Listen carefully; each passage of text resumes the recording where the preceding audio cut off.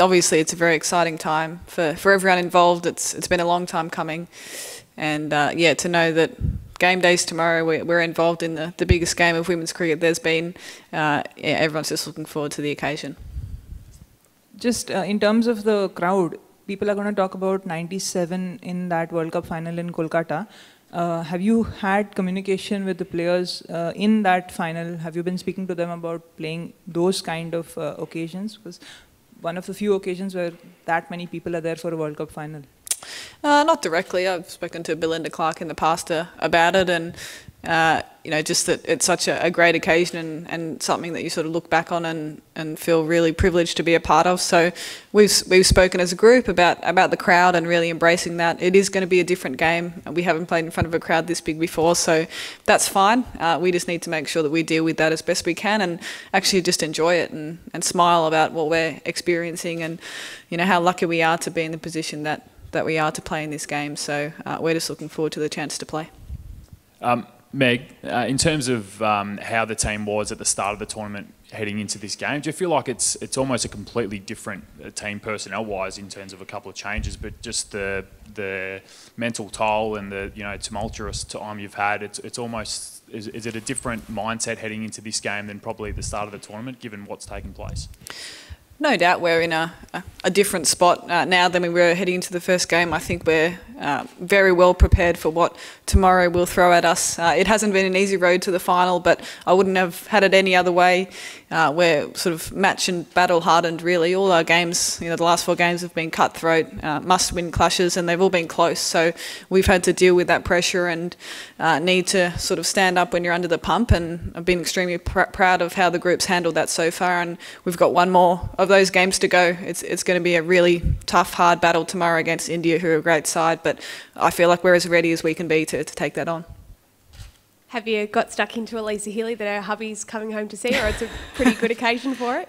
Yeah, it's nice to see Mitch heading back, and he's missing an international game of cricket, which might not happen too often. So it's great that, you know, he's here to support us, and Elisa and the men's team have been really supportive of our group for a long time, and certainly over the last few weeks we've been getting a lot of messages from them. So it's nice to have their support as well.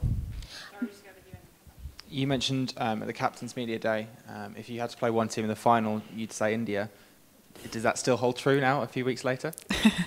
Yeah, I guess so. And we saw in Sydney that they've got a really big fan base, and their fans are really passionate about cricket. They love it, and the atmosphere in Sydney was amazing. And it's probably got nothing on what it's going to be tomorrow, which is really exciting. I hope there's a lot of Indian fans there. I hope there's a lot of Australian fans as well. But just to hopefully pack out the MCG is something that's really exciting, and we can't wait to be out in the middle and be in the thick of the action.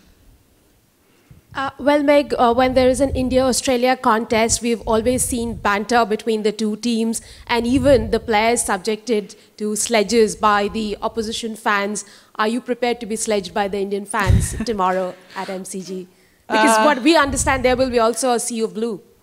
Yeah, I'm not sure what to expect from the Indian fans, but we know they're very passionate about cricket, and they follow their team very closely and are very loud in their cheering and things like that. And I've got no doubt it's going to be a great atmosphere created by both the Australian and Indian fans. I'm sure it will be all done in great spirit as well. And on the field, it's always a great contest. We've got a lot of respect for each other, and I've got no doubt that is what's going to happen tomorrow.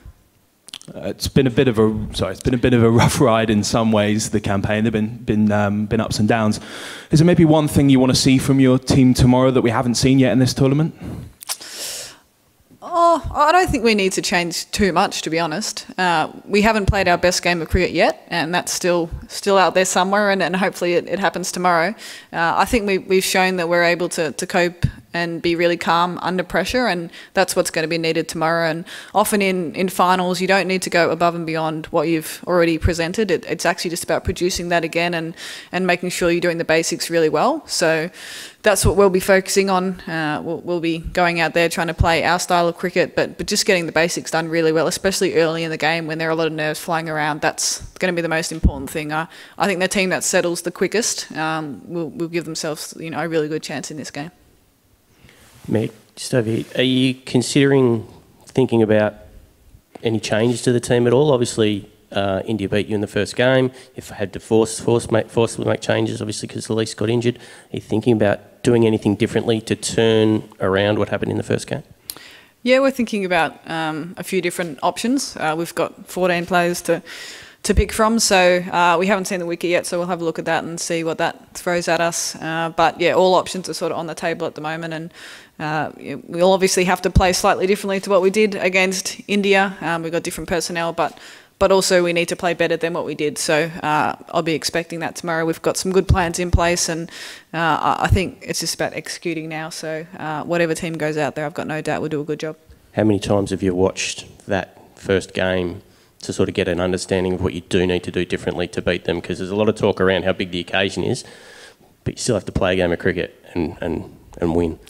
That's right. That's the most important thing is what happens out in the middle, and we've done our research on what happened in that last game. But the other thing to remember is we're playing on a completely different wicket here in Melbourne, so some of those things we'll need to take into it, but we'll also need to adjust to what's happening and what's in front of us. So we'll be as prepared as we can be, and the other really important thing is adjusting to what's happening at the time and being able to play accordingly. So yeah, we'll be ready, and it's just about going out there and expressing ourselves and playing freely, but just sort of understanding what the situation presents.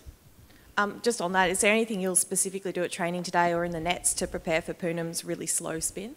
We will be facing some slow spin today at training, and there are other spinners can change their pace as well. So it's not just Poonam we need to worry about. They've got some really good left armers, Gaikwad, and that's really important as well. I think you can get caught up on one player and focus too much on them, and they've got a really strong lineup right through their bowlers. So we'll be covering all bases, making sure that we're as ready as we can be. So yeah, you'll see us preparing for that today. Sorry, Mick, you've mentioned there the flexibility in the lineup. You have been quite flexible in terms of matchups throughout the tournament. Your attack's been quite settled the last two games against a raft of right-handers. You've obviously got two left-handers in the Indian lineup, and they face your spin very well. How much does that play on your mind heading into your planning tomorrow? Yeah, a fair bit. Obviously, Mandana's a world-class player. She's up the top there. So Deepti Sharma's played well against us as well. So we've planned for them. We feel like our bowling lineup can adjust to those different things. And India play very differently to South Africa, to England, to the other teams as well. So we need to make sure we're preparing for what we're coming up against. And we do know them very well. We've played so much cricket against them over the last few weeks that we understand what we're getting. It's just about making sure we're executing on the day. Is this the biggest game in your career, biggest moment? It would be, yeah. This build up to the game has been, something I've never experienced before, and I'm quite glad that the finals here tomorrow, and we can say that we're involved in it. But I always dreamed of being involved in this game. When I saw that it was at the MCG and they hoped for a big crowd, I just wanted to be involved, and now we are. And we're not coming here to put on a good show. We're coming here to win, and that's the attitude we're going in with. We've had such a great tournament so far, but we've got one more big effort to go tomorrow, and looking forward to that chance. With all the things that have been thrown at you in the group stage and the semi, was there ever a moment you wondered whether you would be sat here today?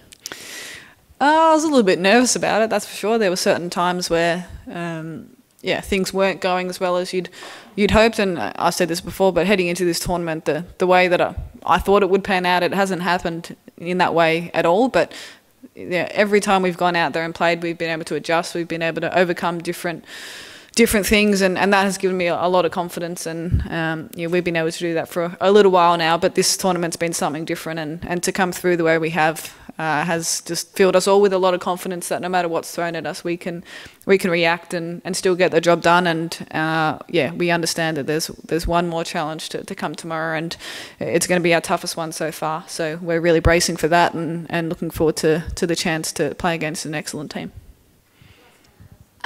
Megan, one of the top trending stories in India right now is, Megan saying that she hates playing against India after being taken for 16 runs in the opening over of the tournament. Will you have a special session with her later today saying that, look, you have to go out and still do the job? Megan shoots as a lot of things, and sometimes she's serious and sometimes she's not. I'm not sure what she was thinking in that moment, but she has been the #1 T20 world bowler for a long time, and she's up in the top few definitely. And shooter's got sort of a steely look in her eye and a very competitive person. So I'm expecting a big performance from her tomorrow, and we're not in any way scared of what India present to us. We know they're an excellent team and they're going to play well, and we have to play our best game to beat them, but we're looking forward to that challenge, and wouldn't surprise me if shooter bowls extremely well to Verma tomorrow as well. Meg, did you get starstruck at all? Katy Perry walking by you underneath the MCG. Do you get a selfie? What do you do? I'd be too nervous to ask her for a selfie, I think. To have someone, so big globally involved in this event is excellent, and sort of just shows where it is. So hopefully we're the main show tomorrow, and Katy Perry is there to sort of help us along. But it's so great to have her here, and looking forward to filling the G tomorrow. Meg, Ash Gardner hasn't had the greatest tournament. Are you backing her to come out tomorrow and have a really good game?